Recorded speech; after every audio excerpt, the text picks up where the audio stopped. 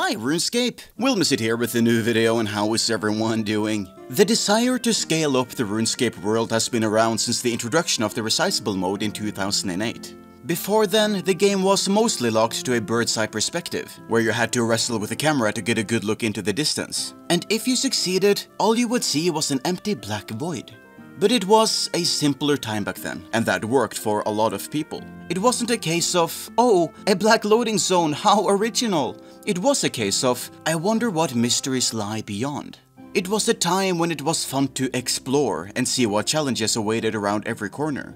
When Jagex decided to graphically update the entire game, they ditched the black void with a more aesthetically fitting grey fog. And, depending on your settings in the brand new resizable mode, this barrier could be much further out than it was before, letting you see much more of the world at once. But the game hadn't been designed to be seen at this scale. So now, mysterious islands in the sea turned out to be just a stone's throw away. Areas that had been strategically placed just out of sight in dungeons to save on memory in RuneScape's development were now visible. And you could weirdly see places that were meant to be on the other side of the world in the corner of your vision. Even in Lumbridge, you could see the grassy greens at the same time as the barren desert across the border. What a weird experience it must have been to be hit with all of these things at once.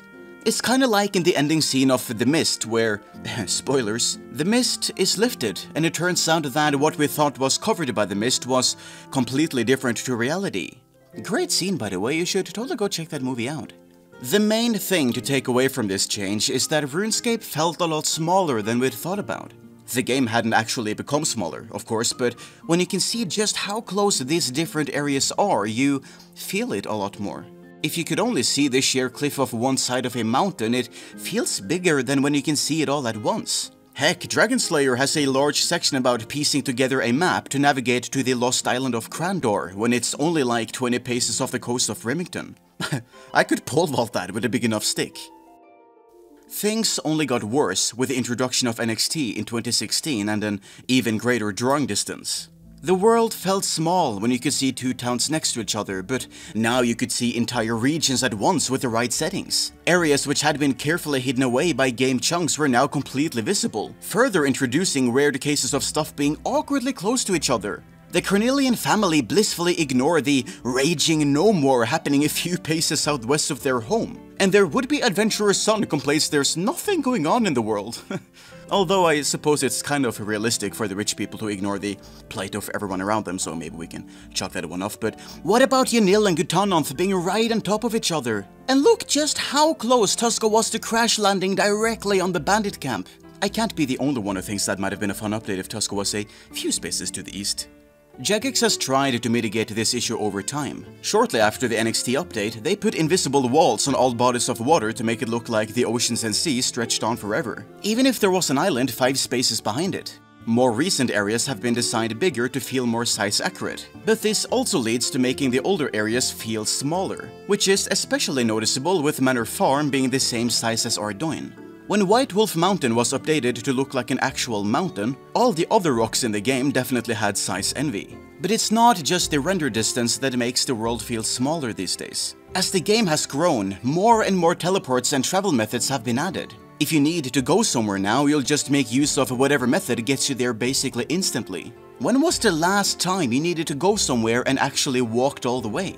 Compare this to Classic, when there was a total of 0 teleports. No, really. Teleports didn't exist until 5 months into the game's existence. Can you imagine that? Not to mention that we didn't even have running back then, just walking. Going from one city to another could take several minutes, and you'd better be prepared for any challenges you meet on the road. Highwaymen were a serious threat back then, if you can believe it. And don't get me started on the Dark Wizards by Varrock. You thought they were bad in RuneScape too? Just imagine the PTSD all RuneScape Classic players have from stepping one space too close to them. May 2001 saw the skills Good Magic and Evil Magic merged into, drumrolls, Magic. This is where we got our teleports to Varrock, Lumbridge and Falador, with the new spells being added for new cities as time went on. February 2002 saw the first teleportation jewelry with the charged Dragonstone Amulet, which you might know better as the Amulet of Glory. This took you to other early RuneScape areas without already established teleports, such as Edgeville, Draenor Village and Musa Point. Now, Keep in mind, these methods were still scarce and demand for them was high. It's not like teleports was released and every player was doing it by the end of the week. Teleportation runes were hard to come by in large quantities as runecrafting did not exist yet, and the glory was a best-in-slot item that was hard to come by, so your average Joe didn't have much chance of getting their hands on one. You'll notice a trend with the RuneScape Classics teleports, and it's that they're very much a luxury and not something you'll use freely. Other fast travel methods that were added, like the spirit trees, required you to go to one of them before traveling to another. Since there weren't any fast ways to get directly to a spirit tree, that was still a good chunk of travel time. Same principle for the wilderness stick in Ardoin. Sure, you could go straight to the deep wilderness from there, but it was still tucked away in the back of the town. Getting around the map was getting easier, but you were still traveling by foot most of the time. New methods of transport also started being released as quest rewards, which ensured you'd only start using it after you'd explored the relevant areas beforehand. Now, keep in mind, this was still before running was added. When was that? I'm glad you asked. March 2004 in RuneScape 2, as a new perk for the agility skill. Originally, agility just gave you nifty shortcuts around the world, but now it helped you run, letting you regenerate your energy faster and making sure you can run longer and more often, cutting down on travel time between those pesky areas with no good teleports. And this just kept building up and building up.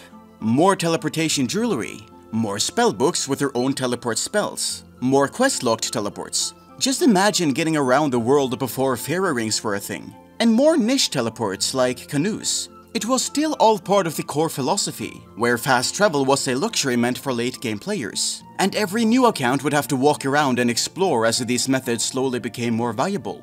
The world would only feel tiny once it experienced how big it really was. It's also worth mentioning that not everyone was happy with some of the changes being made. When the home teleport was released in 2006, a free 10-second long once per 30 minutes way to get to Lumbridge, it sparked a fair amount of controversy since it felt like a get-out-of-jail-free card to any player who had wandered somewhere unfamiliar or even ended up somewhere dangerous. Never again would you have to find your own way back. You'd just return to the most familiar place in the game and get on with your day. Also, why even bother casting teleport to Lumbridge if you could do it for free and save the runes? Players worried about the precedence it would set. Well, 6 years later in 2012, that precedent truly came home to roost in the form of the Lodestone network. Instead of that free teleport to Lumbridge, you could now take a free teleport to... well, anywhere really. All you had to do was to visit the location once, activate the Lodestone, and now you could teleport straight there for free. Oh, and the 30-minute timer was removed, so you could blitz around the world in a blink of an eye if you wanted to. As you'd expect, this was just as controversial as the original home teleport, if not more, for pretty much the same reasons and sentiments as last time. Now, personally, I enjoy the Lodestone network, and I enjoyed it on release as well. Lodestones were cleverly designed to be just a little out of the way, while the old teleports still took you directly to the heart of the cities. So, with the 10-second animation, you'd lose a lot of time by using Lodestones over teleports. But the main thing, especially for new players, was that teleports had become a little too complex. The fastest ways to get to different places were now buried in all sorts of different teleport items or quest rewards, which weren't too bad if you'd learned them one by one as someone who played as they were individually released, but were a lot to take in if you were starting from scratch. The Lodestone system just showed you a map and you picked the general area you wanted to go, which really helped alleviate that issue. More efficient teleports could come later, once the player were actually familiar with the world. But getting back on topic, the Lodestone network definitely dealt a huge blow to letting the game feel big.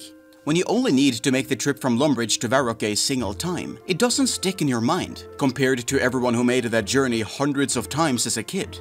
Nowadays, there's a teleport to pretty much anywhere in the game that you need to go to.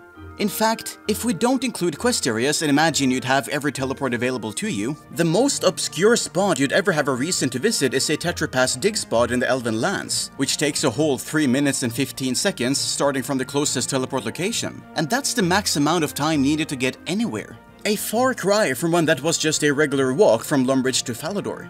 Though, if we want to include quest areas, then you could technically say the final area of Sliska's endgame is the most obscure, since that quest is replayable and would take you a solid hour to get through. But besides a title on the second completion, there's not much to do there after that point.